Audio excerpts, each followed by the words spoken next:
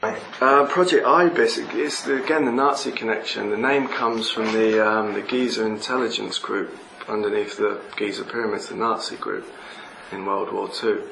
What Nazi group is this? It's known as the Giza intelligence, the Nazi group. And which part of the Giza plateau were they involved with? I don't know. I just know they were based underneath the Giza pyramids. There was a facility, the Nazis in World War II, and the name connects to Thoth, the immortal, in the Egyptian. His some connection with an ibis bird would represent Thoth in Egypt. And what were they trying to find in Egypt, or what did they find in Egypt? I think they found some kind of life extension technology, and this was effectively this was a major part of the IBIS program, was life extension, regeneration. Is there some kind of chamber that you could mention, or any particular area? Yeah, there's the emerald chambers. The emerald? Or the emerald rooms. But I think that's in more than one location. I'd rather not talk too much about the emerald rooms. I'd rather just focus, because it's such a complex subject. It's Is this to do with the storage of souls on the earth and the recreation on earth? This is very much physical. At the Q552, we were being indoctrinated with Nazi principles, Germanic principles. Were you indoctrinated by Nazis? Yeah, it was Nazi. It wasn't just Nazis there, but there was a big Nazi presence. Some of the philosophies were indoctrinated with there. You see those philosophies in Germanic organisations to this day, like the Odinist Fellowship in this country. The philosophies are based around, obviously, the creation of an Uberman, a Superman. But they see life on Earth as a means to an end. They're not trying to get somewhere else. They're not trying to get to heaven or another planet. They want to become physically immortal in this body, on this earth, and stay here. Now, we're also indoctrinated with the Germanic belief in endless warfare. That would be our reality. Once we stayed here physically, our reality would be endless warfare, and there'd be periods of rest. Purely to maybe reorganise the logistics, or? They talked about the 1,000-year Reich, the 1,000 years of peace, which would be periods of rest in between the warfare, and then it would just be a continuous cycle. And that was effectively how they'd indoctrinated us to be assassins when we were older, so we could keep functioning. If we were concerned about the next hit and had anxiety about that, we wouldn't be able to carry it out and function. But if in our mindset, if we believed that we were designed for endless warfare and it would never stop, we would just accept that and be relaxed when we were involved in assassination. I'm not sure the mountain name. I know that there's a logging compound nearby, and there's an old access route near the logging compound that actually takes you to the base in the mountain. And Nelson's a very small town there. Again, the above ground section of it was an aircraft hangar, and when we were first brought there as babies, is it got a runway and landing place, or? It's fenced off, high fences, and it has a runway in front of the aircraft hangar as you come in, but the aircraft hangar's sort of fenced around. The runway's here and the aircraft hangar's here. Yeah, it's quite a big building. But as babies, we slept in the aircraft hangar often because it was essentially a trauma centre. So they wanted us to be exposed to the cold, and there was sets of cots in there. So this is high up, or maybe a couple of thousand feet up. High over the Rocky Mountains, yeah. Very high. It's near Banff National Park. Right. So we were kind of being exposed to the elements, essentially. We slept there, in the aircraft hangar with the doors open. And there was rows of cots, and we were under 24-hour armed guard at all times, so we couldn't be rescued from that facility, because there were factions there that would rescue us at the first opportunity. The people that... Like the parents, or the... Well, special forces groups. The people that guarded us they wore black uniforms, and they wore black masks, but sometimes they wore the ultra-modern SS uniform. What's that? It's kind of like your standard SAS Black Ops uniform.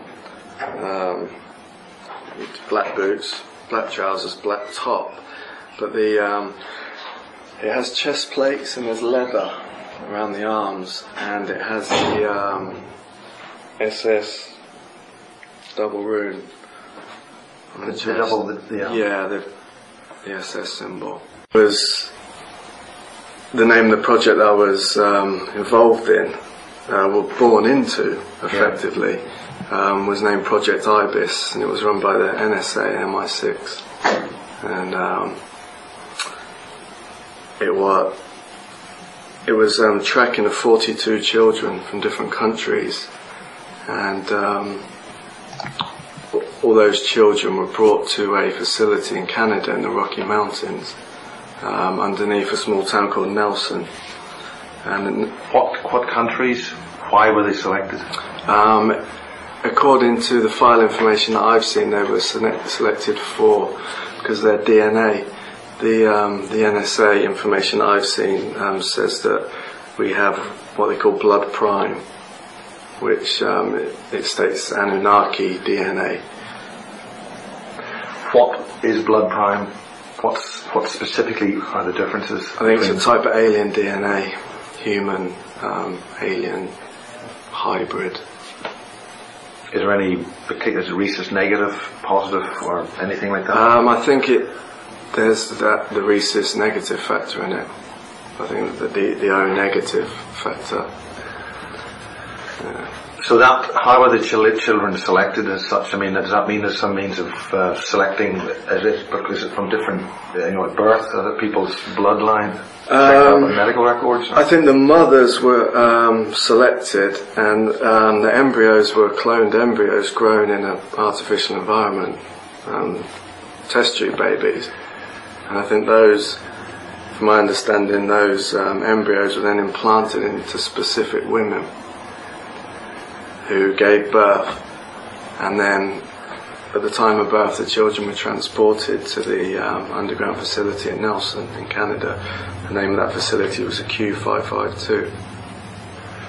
Where's Nelson? Is it in Manitoba, Winnipeg, somewhere? That's a small town in the Rocky Mountains. It's in British Columbia, in Canada.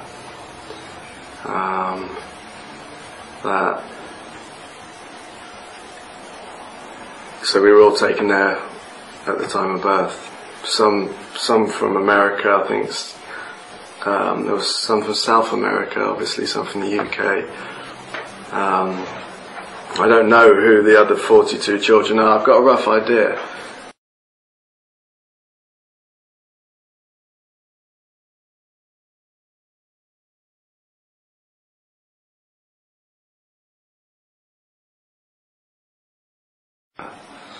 The Q552 facility in Canada, in Nelson, was there was a lot of Nazi psychiatry conditioning going on there. What sort of what are you talking about conditioning? Well, for instance, at the facility they were it was essentially a trauma centre. Now, they did a lot of conditioning with us with wild animals. And what they were doing there, they used Canadian wolves, they used snakes, they used cats, wild cats, tigers and things. They were giving us the attributes of wild animals. How were they doing They were that? subjecting us to them for when we were older. for all-terrain warfare, jungle warfare, Arctic warfare. So he had the attributes of wild animals. How do you get the attribute of a wild animal? They used, they set up, I think it was the second level down at the Q552, they set up a kind of pen, 30 feet wide. They set up this pen, they put the babies in the pen, and they put wild animals in the pen. They might put snakes in there, or wolves. Only one type of animal at a time. They didn't mix the animals. There was always one type. Now this pen was very similar to a Skinner box they use in psychiatry. What's a Skinner box? A Skinner box is famous psychiatrist Skinner. I forget his first name.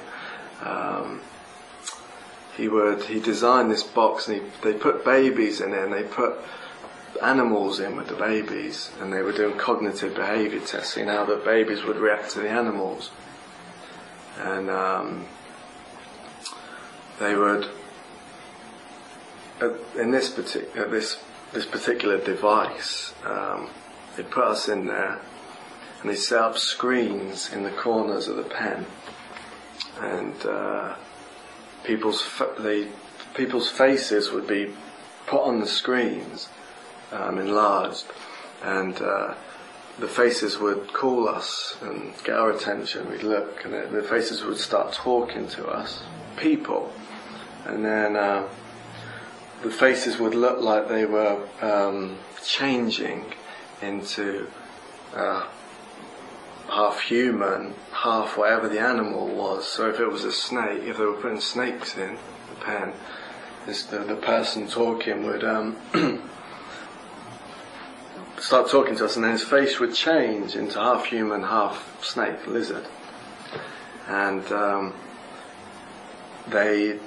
George Bush Senior was the main handler of that particular facility, and his face would often come on the screen and talk to us, and he would do very much the reptile with the snakes.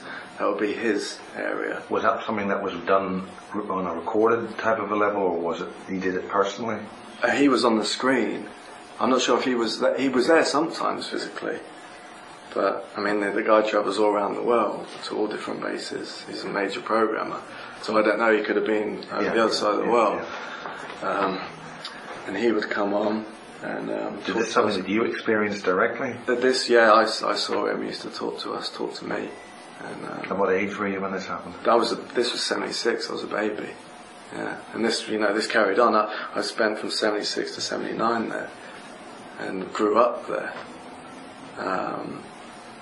The Queen Mother as well. She was a programmer there. She would, her face would be flashed on the screen, but her speciality was wolves. Whenever they put the wolves in with us,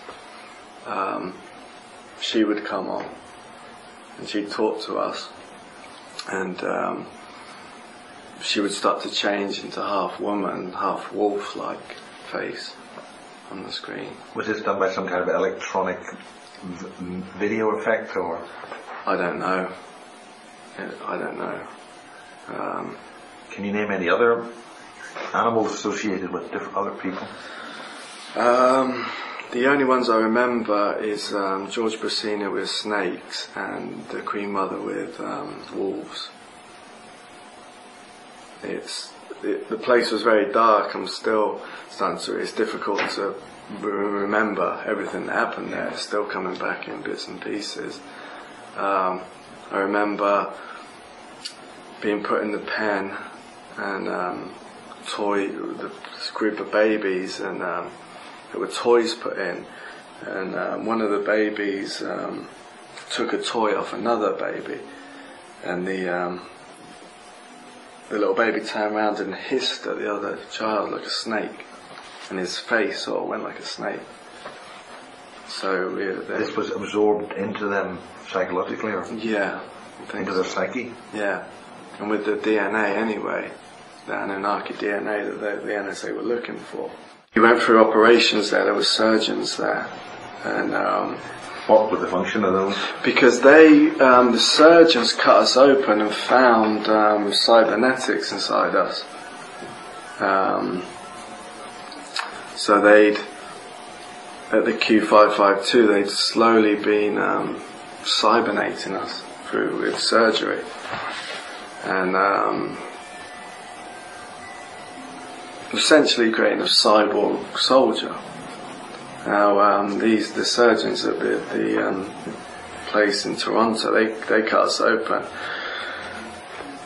and apparently they were like, "What a mess, this is." And they were thinking about trying to remove it, but then it turned out that this technology would integrate into us. It couldn't be removed. It was actually a natural part of our bodies now. Is it detectable in any way? I'm sure it is. So are you saying that we could somehow, if we booked the relevant place, we could check out your cyborgs? If you went to one of those scanners at the airports, would they see it?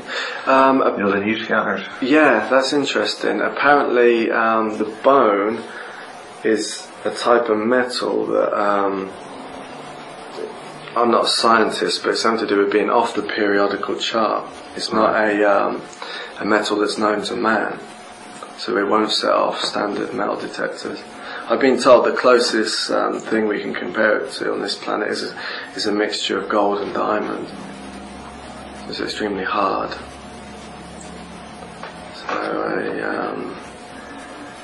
So you don't know how that works technically?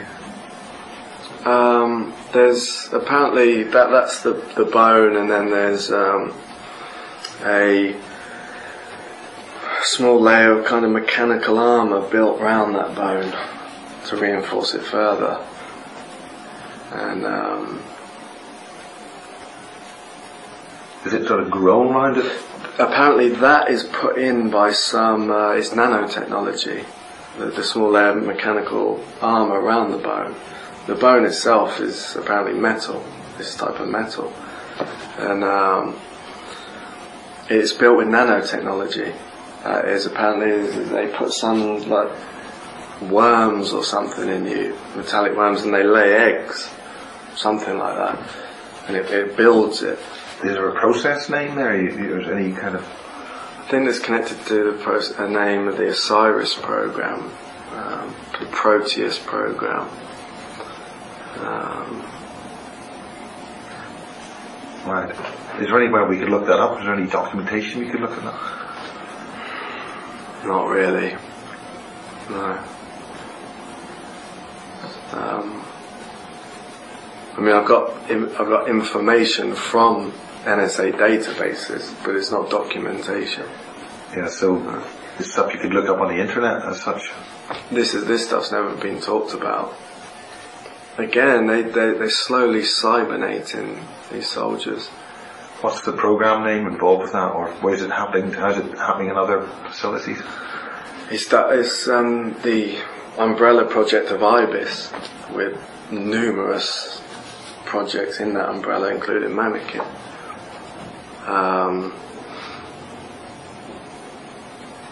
So yeah, these surgeons wanted to remove it because they didn't understand it. So by removing it, would it cause more damage, so they have to leave it? This stuff had integrated into us, so they actually classified a new life form, the scientists after that. They classified us, they called it we were ascended machine technology. Ascended machine technology, essentially a cyborg with a soul. And they developed a new law of robotics around us.